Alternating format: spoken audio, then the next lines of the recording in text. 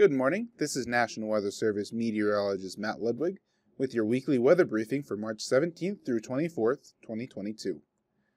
With upper level ridging overhead, there will really not be much to talk about over the course of the next week.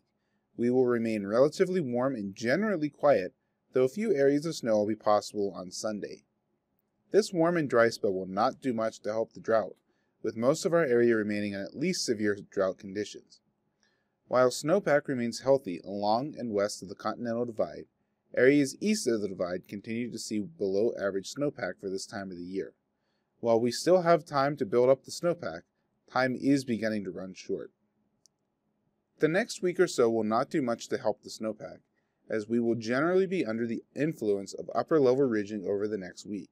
While a weak disturbance will slide through the area on Sunday, it will not provide much in the way of moisture.